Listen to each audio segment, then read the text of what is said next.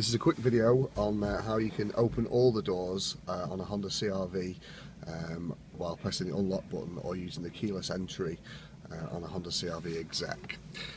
So what we need to do, turn the ignition on.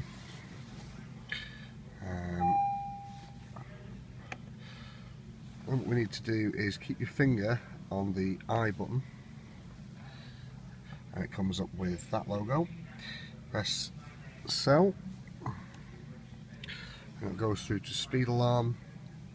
You scroll across until you get to change settings. Press sell again. Driver system setup even. Scroll. What I did then was press the up arrow until it said door setup. Door setup. Press sell. Key and remote unlock and press sell again.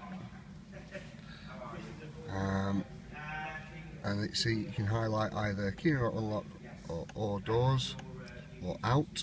So you can't really see it there, but I can assure you the thing at the bottom says all doors. Press sell, set up all doors, and then it's done. Back out of it by pressing that one, and then sell it back out of it again. Or maybe not. Ignition off then, we will try it.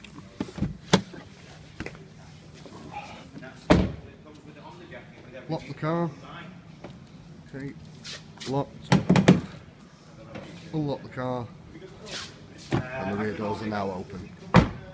Alright, there you go.